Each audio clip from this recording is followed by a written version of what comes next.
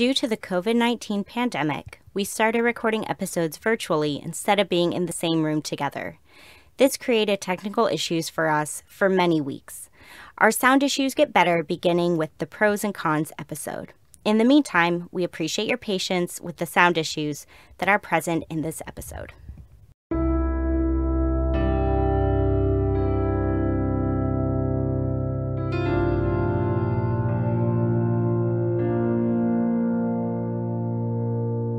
Dialectical behavior therapy was created in the 1980s by Marsha Linehan in Seattle, Washington. Today, DBT is taught all over the world. We're two therapists who believe everyone can benefit from DBT skills. I'm Kate. I'm Michelle. And this is DBT and Me. Go. Hey, everybody. Hello, everyone. You might have just heard me. I was like, ready, set, go. And then I pressed record. And I think you guys might have heard me say go. Right as I pressed the button on our microphone. And go. Go. Here we go. All right. So. Oh, now we're cheerleaders. I don't know. We're just tired. It's okay. It's true. Tired, and it's warm in my walk-in closet, and I don't do well in the heat, but I'm hanging in there. It's okay. I am melting. All right, so today we're talking about a skill that is a newer DBT skill, I would say. I don't think I saw it at all before the new handbook edition came out in like 2015. Anyways, we're talking about a distress tolerance skill called effective rethinking that incorporates a lot of mindfulness and all sorts of good stuff. So yeah, that's what we're getting into today. Kate, you want to talk a little bit more about, I guess, what it is? Yes, sorry. Sometimes you talk about like the, I don't know, more stuff. I was not ready. That's okay. Go for it. Okay, let's see. And I don't want to step on our toes because we're actually going to... Okay, so don't go into the steps, Kate. Don't go into the steps. We're going to be getting to those shortly. Together. Yep. So, what is it? Basically, effective rethinking and paired relaxation. Oh, yes, that's true. It's important, the paired relaxation. Effective rethinking and paired relaxation is essentially something that's a skill for, well, I mean, hopefully, obviously, distress tolerance, since that's the module we're in. But the sort of two specific kinds of distress that I would say it is the most useful for is one, a stress that is repetitious in your life. I think Michelle's favorite example when she's teaching this is like a commute, right? You know, I mean, though, in the time of COVID, commutes are somewhere between different and gone for a lot of people, but right, commutes are otherwise a great thing. Or you're like, I don't know, every Wednesday there's this meeting at work and it stresses me out every week. Or I don't know, parenting stuff every year. Parenting stuff, yes, bedtime for kiddos. I don't have any, but I have nephews, and I remember. Dear God. So something that happens, repeatedly. It could be daily, could be weekly, monthly, yearly. Doesn't really matter, but just something that you know happens on the repeat. The other thing is that it can be a one-off thing, but something you know is coming up. I don't know. Oh my God, I'm going to my cousin's wedding, and I'm going to see Uncle such and such, and he drives me out of my mind and stresses me out, and he's creepy, and I hate it. I don't know. Right, something that you can see coming. So those are the two, I would say, types of distresses or stressful events that this is most geared towards helping with. Trying to make sure I don't. Alright, I don't want to step on the steps. Haha. Sorry. I am tired, aren't I? Basically, the idea also, I don't think this is getting too far into the sort of the how to do it or what it is, but, whenever there is any kind of stressful event that we are going through or that we're going to go through, we have a story that we tell ourselves about it. And this can be everything from a brief little thing like, I can't stand another commute into the city, right? That's the thing we're telling ourselves about it. To, I don't know, I'm thinking about like the cousin's wedding make-believe example. Maybe you write yourself a whole script about how the whole thing is going to go, right? I'm going to show up, and then this person's going to corner me, and then I'm going to try to escape, and that other person's going to follow me to the bar, and then, right? Maybe you write a whole narrative narrative, right? So it can be everything from a one-off short, one-sentence thing that you tell yourself to a whole story. But either way, what you tell yourself about that event, your interpretation, your prediction about it, whatever, has a big impact on your level of emotional arousal. Like, what are you going to feel, and how intensely are you going to feel it? To an extent, there's probably an amount of that may be unavoidable, but the exact emotions and or the severity of the emotions can definitely be helped by things such as engaging in this skill. So, yeah, does that about cover it without actually going into doing it? I think it does. Yeah, I mean, I think, like, yeah, just the biggest way that this skill can be helpful is, like, when you were talking about, like, that script idea. And I think back to, like, our episode about, like, willingness versus willfulness, and I was talking about how, like, I can write a script in my head for how social situations are going to go, right? And maybe other people's scripts are not as detailed as mine. Mine can get pretty detailed. And yet, I think it's a really good point that you make of, like, we all probably, to some degree or another, write scripts in our head. Our brain does this for a reason. Like, our brain is doing this with good intentions to try to get us prepared. And so often what it just does is stress us out. It gets us prepared for only the worst case and not for any other case. So yes. Just ready and already stressed for the worst thing happening. Yep. And this skill can be really helpful in preparing you and also, like, helping you feel a sense of empowerment rather than just like, oh my God, this is what's going to happen. Like, you know, it gives you something to do with that stress, I really feel like. So there's 6 steps to the skill, and we're just going to go through and alternate talking about each step. So the very first step that DBT says for this skill is to write down the prompting event that is often related to distressing emotions and that you want to work on reducing your emotional reactions to. So they just used a lot of wordy. Yeah, a lot of big words and how they phrased it. Sentence and a preposition, and it bothers me. I didn't even notice. But basically, I mean, what they're getting at here is think about the thing that, again, like we said in the most recent couple episodes, like observe is always first, right? So notice, think about, what is the event that stresses you out? That's basically what they're getting at. Whether it is putting your kid down for a nap, or whether it is your cousin's wedding, or whether it is that weekly Wednesday meeting. There could be so many things. But to identify what that thing is for you. And yes, in this step, DBT says write it down. And sometimes Kate and I talk about shortcuts. I don't know if writing it down is essential. If you want to do this to the letter, you really want to do this skill correctly and get the most bang for your buck, writing it down could be helpful. And if you are going to write it down, I would say write it down in as much detail as you can. But also, like, you can kind of just think about it. Like, what's the thing that's typically stressful for me? What usually happens? You know, how do things typically play out in this scenario? And just start to kind of think about how things usually go in your mind. That's the first step. All right. Step 2. Ask, what must I be telling myself? So basically, what are my interpretations and thoughts around this event that causes such distress and arousal? So you can write these down. So we were talking about a little bit, like, what is the story we tell ourselves? This is where the script is. And so, you know, some of the scripts may be short. They have examples like, he hates me, I can't stand this, I can't do this, I'll never make it, I'm out of control. Those are nice and brief. If we were Michelle, we might need a page or 3, right? So if you're writing it down, you know, make sure you have room if you need it. But also, this can be, again, a place that, depending on how you feel about it, you might be able to hold this whole process in your head. But this is the place to really notice, what am I telling myself? I can't stand this commute.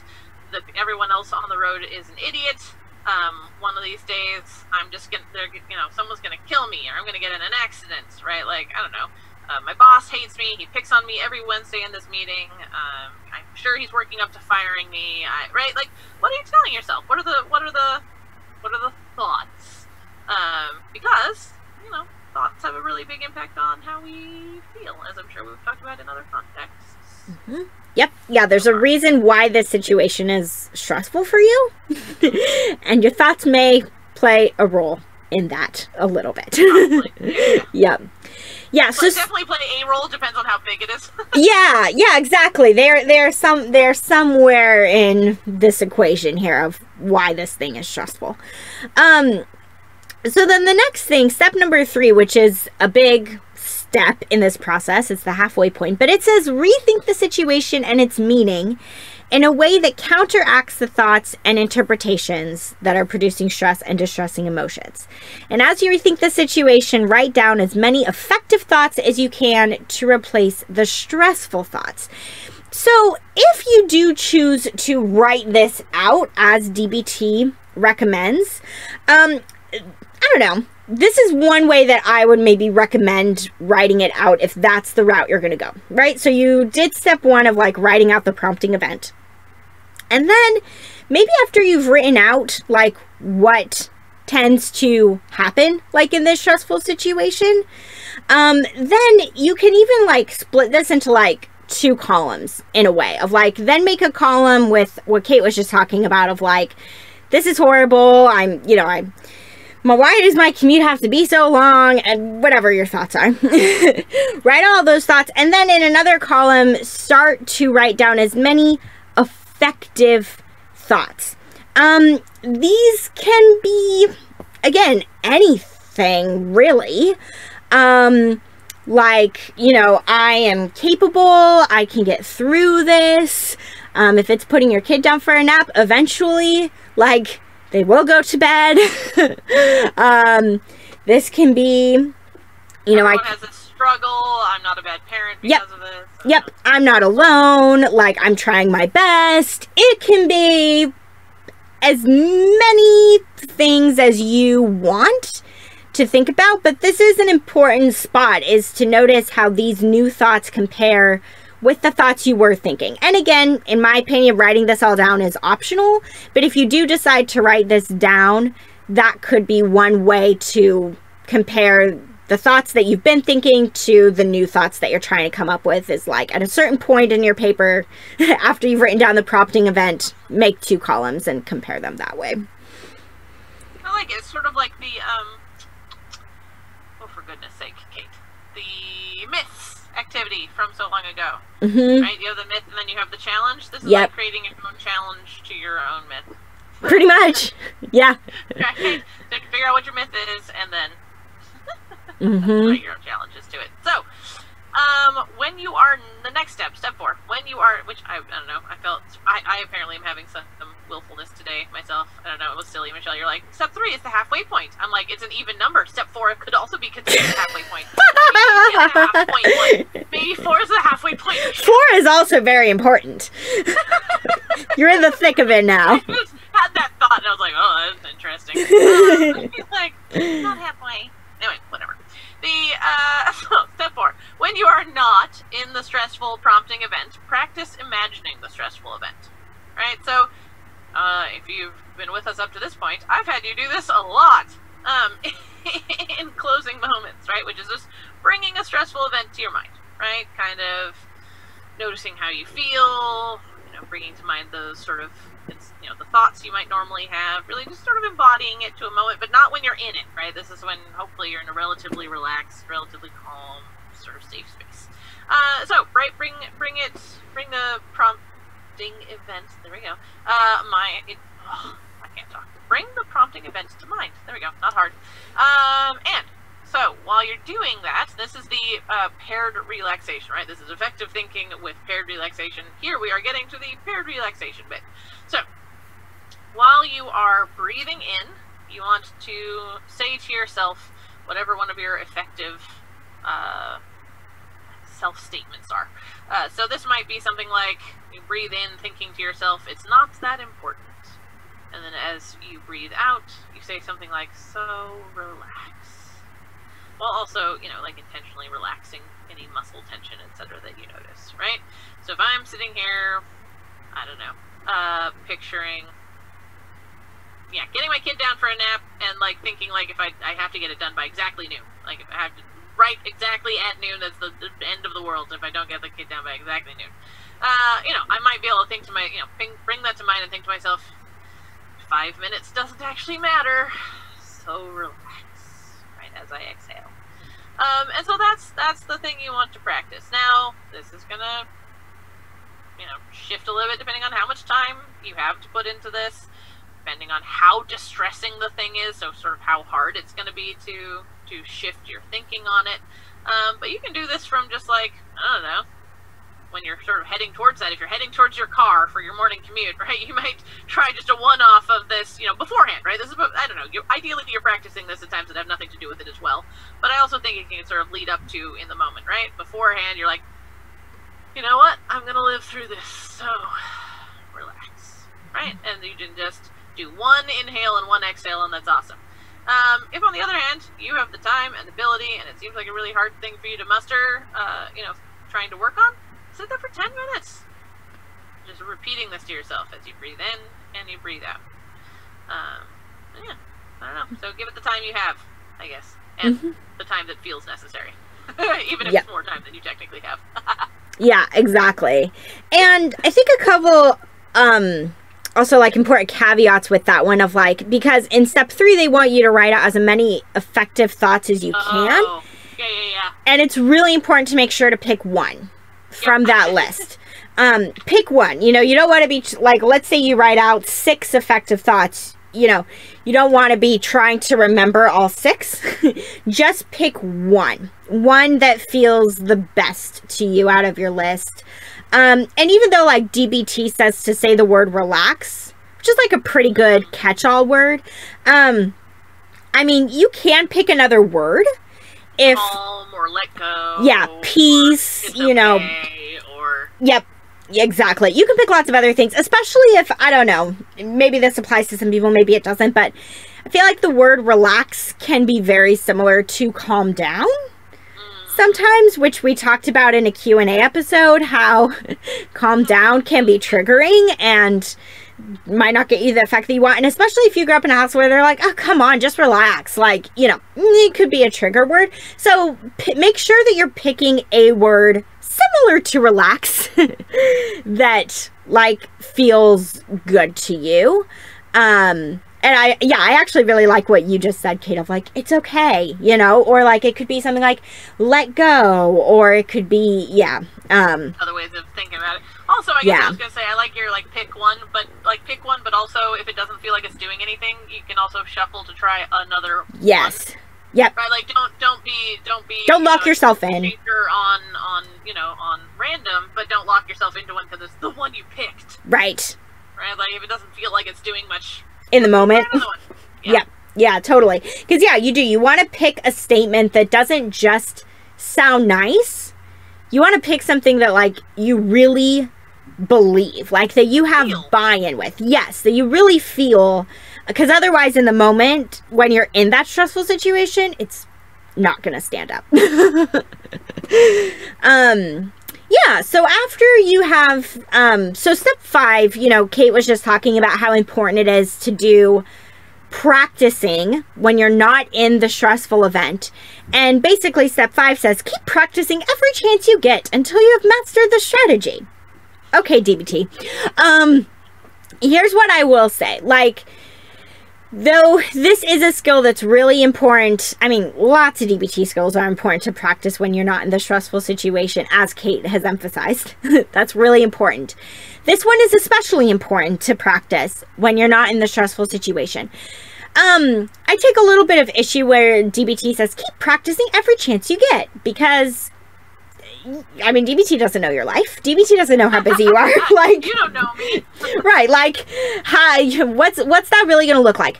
I mean, best times to practice would probably be before bed at night. That can help us integrate information while we are sleeping. You can also think to yourself first thing in the morning, but this is also something that you can practice while you're driving, like to work or home from work. Like, this is something that, you can practice this in the shower. Like, this is a nice kind of like, you don't have to put everything on pause to practice this. All you have to do is just kind of briefly bring to mind the stressful situation, breathe in, say your effective self-statement, breathe out and say relax or some other word. It doesn't take very long. It's pretty quick. But I take issue with that when they're like, keep practicing every chance you get. Like, okay. Pick and choose what that looks like for you. Also, when it says until you've mastered the strategy, but it's not really clear on what that means or like what that looks like to have quote unquote mastered the strategy, which you won't really know until you're in the stressful situation. And then you're able to do the breathing in, saying the statement, breathing out, saying relax in the moment to see if that actually helps you. You won't really know until you try it out in the stressful situation. But I don't know. I would say that one way to kind of know, like, okay, I'm really getting this, is if you find yourself feeling maybe more noticeable relaxation when you do it. Maybe at first it might feel like you're just kind of saying the things to yourself. I mean, you are. You are saying the things to yourself. Like, but if you actually notice, like, oh, now I've started to do it and I do genuinely feel a little better when I do it. Like, I actually physically feel myself relaxing a little bit. That could be a good sign. And also, depending on what your self-statement is, how easy it is to remember, you want to make sure you've got that locked in. So that you can bring it to mind immediately and saying, yeah, relax or whatever word you pick. Like, you want that statement to feel like you could bring that to mind when you're under, a lot of mental strain. Like, you want to make sure you're not going to forget. So again, whatever that looks like for you, however many times of practicing that takes, but that could be another good sign of like, okay, I could say this phrase in my sleep now. I've got it. I know what it is. I'm kind of ready to go. So that's what it means for step 5. Keep practicing. Nice. And Michelle, inadvertently, I think, just totally revealed step 6, which is, do it. Yeah, I know. I was looking ahead and I was like, come on, DBT. Now do it. Yeah. All right. So, yeah, you're not going to know if you've mastered it until you try and put it into practice. So step 6 is put it into practice, right? When the stressful situation is actually occurring, practice the effective rethinking and paired relaxation, right? So this might be during your commute. It might be in your head during the Wednesday meeting. It might be as you're walking in from the parking lot for the cousin's wedding, right? Like, actually putting the rubber to the road? Right? Mm-hmm. Right? Putting the rubber to the road and test driving it. I don't know. I probably say this about most things, but I will say don't necessarily give up on the skill if the first time you try and use it in an actual stressful situation, it doesn't do a huge amount, right? Because there's a couple of different things. One, that's the first time you're trying a thing. When was the last time you were perfect at something the first time you tried it? For me, I think that's never. But also, you're still feeling it out. Maybe the phrase that you picked when you weren't in the stressful situation felt really good and really helpful, but then in the face of the actual stressful situation, you find that it just doesn't hold up the way you thought it would, and something else might have been more helpful. Right, I guess it's just allow yourself space for trial and error, or a little bit of failure, without, harshly judging yourself, or necessarily totally throwing the skill out the window.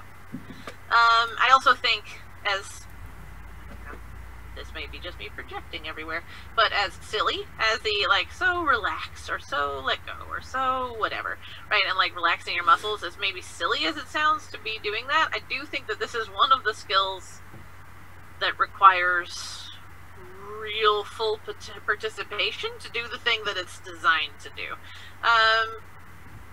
Effective rethinking and paired relaxation is one that's harder, I think. Michelle, you can tell me if you disagree, but I think it's harder to get good results from half-assing this one. Mm-hmm. Yeah, you need to do all the parts. Yep, of you've got to practice and practice it when you're not in the moment. You have to kind of do the whole thing.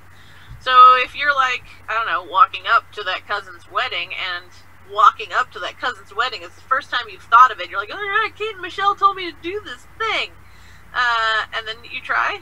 I hate to break it to you, but I will be very happy for you if it does anything. Yep. So, right, give it a chance by doing all the things, I guess is the long and the short. This one is going to be most useful on a very physiological level, right? A lot of this is basically teaching your body to associate calmness and relaxation with this stressful event rather than fear, anger, anxiety, whatever the stressful emotions are for you. So. Yep, exactly. And the other thing that is probably really important to mention here is exactly what you just said, Kate. Like, the goal here is that you feel more relaxed in this stressful situation. And I think back to when we were talking about cope ahead as part of the ABC skill. Cope ahead isn't imagining in your mind how the perfect scenario goes to. We are not saying that you're going to do this skill and you're going to fall in love with your commute and your Wednesday meetings aren't going to suck anymore and your kid's going to go down to sleep immediately. Nope. It's probably going to go about the same, but the goal is that you're going to feel different. And there is the potential here that when you feel different, you may get different responses from people, right? Like, your kid could pick up. Yeah, your kid could pick up that, like, mom or dad's feeling like they don't seem super stressed out or, whatever it is. And there could be some positive, like, feedback loop stuff that happens there. But the goal is, this is not a magic wand. And then hopefully it makes these stressful situations in your life like a little more bearable to where you feel more in control and just less stressed and less overwhelmed. That's the biggest goal of this. Feel better. Yep. Yeah. Cool. All right. Well, I don't know. Part of me is debating. I guess we should maybe summarize just real quick the steps one more time. We'll post this in the Facebook group so you guys can look back at it. But basically, write down or think about the event that's stressful for you. Ask yourself what you're telling yourself about it. And then rethink what you could tell yourself as a more effective thought. And then when you're not in the stressful situation, breathe in. Say that new thought, breathe out, and say relax while you think about the stressful situation playing out. And then keep practicing that until you get a chance to do it in the situation. And closing moment's really going to help today. We're just going to practice flat out. We're just going to do this shit. Yep, we're going to practice. So we're going to build in an opportunity for you to get this ball rolling. But before we do that, your homework is going to be to practice this. That's probably pretty straightforward.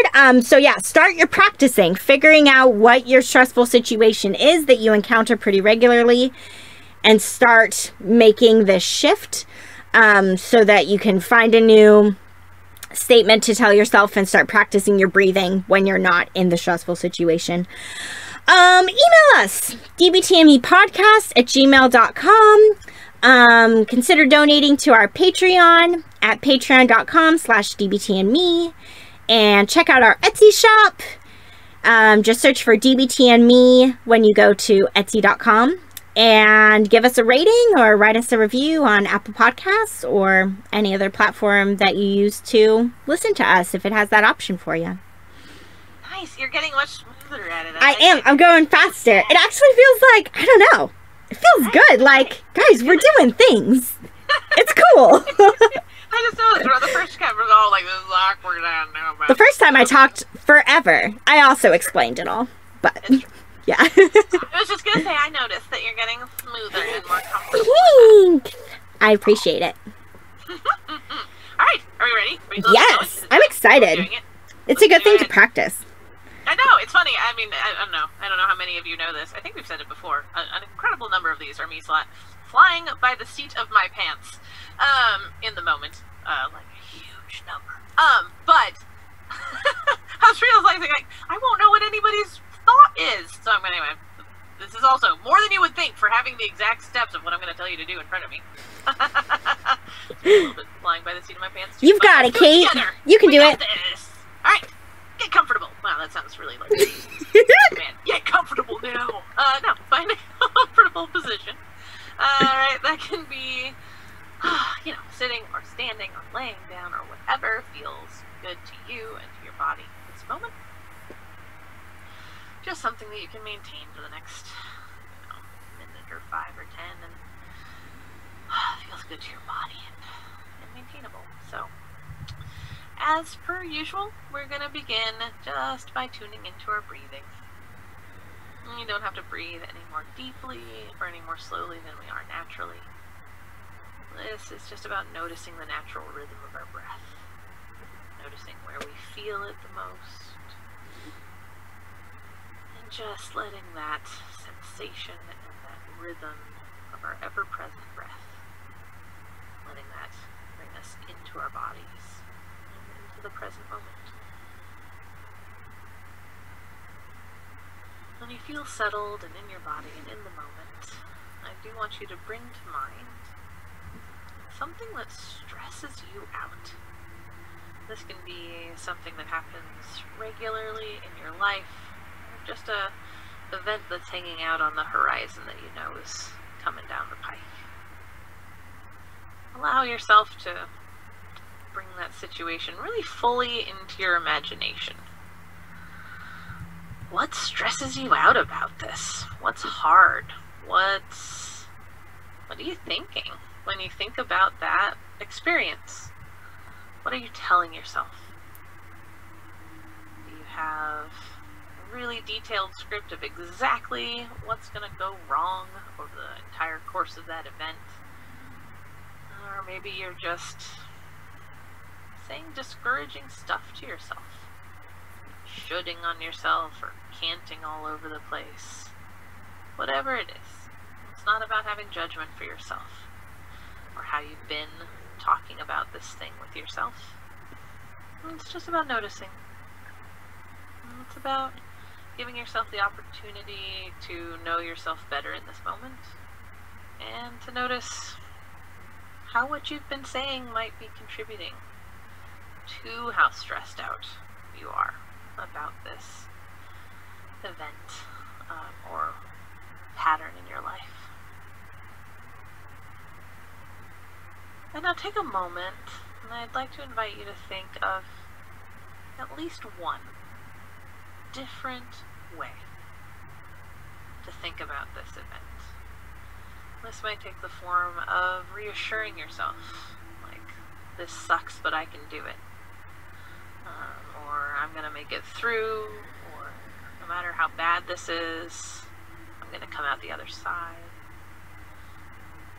This could be, I don't know, an acknowledgement that maybe this thing that is stressing you out isn't as big of a deal as it first seems like it is. This isn't as important as I make it out to be, or this too shall pass. Something that reminds you that it's temporary. And that it's something that you possibly already have or regularly do survive or conquer or make it through. Or something that just seems really urgent in the moment, but isn't that big of a deal in the grand scheme of things. So I'm actually going to be quiet for a moment here and give you a chance to really settle on what thought you want to use for practicing this skill today. Something that is more effective and something that helps to reduce your stress and anxiety around this situation rather than amp it up.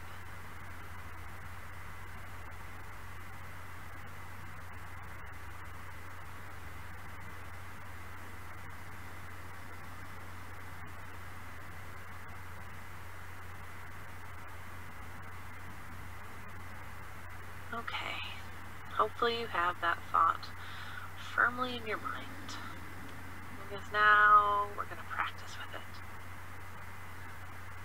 I'm going to model a rhythm for breathing in and breathing out, but please feel free to do this on whatever rhythm feels safe and comfortable and relaxing for your own body. You can follow along with me if that feels good, or just go at your own pace. Whatever works best for you. All I will say is that as you breathe out, do also try and concentrate on relaxing any muscle tension that you have. Anything that might be tense or stiff or stressed in your body while you're thinking about this stressful event. Do work on letting go of that tension as you exhale. So when I say breathe in, I'm going to ask you to think your new and more effective statement. And then I will say, so relax, but you can fit in with any word that feels better for you as you breathe out and relax. So here we go. Breathe in. So relax. Breathe in. So relax. Breathe in. So relax. Breathe in. So relax. One last time. Breathe in. So relax.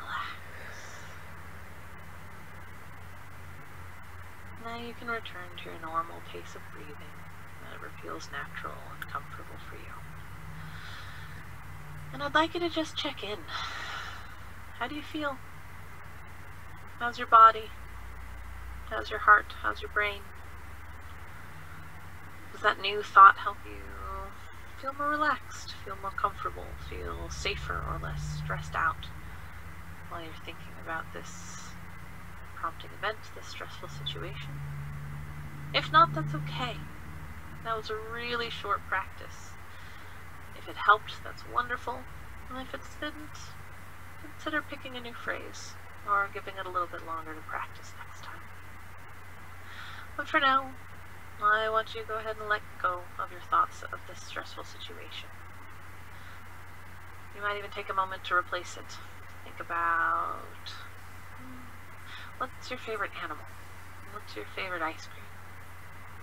Take a second to really think about something that makes you smile, makes you a little cheerful for a moment as you let go of that stressful or distressing situation. Whenever you feel ready, go ahead and, rotate your shoulders, stretch your body, do whatever you need to do to kind of come back into the present moment, into your body, and into the room. And whenever you're ready, go ahead and open your eyes. So much, everybody. Thanks, everyone. To learn more about us and the DBT skills we're teaching each week, join our Facebook group. Simply log in to your Facebook profile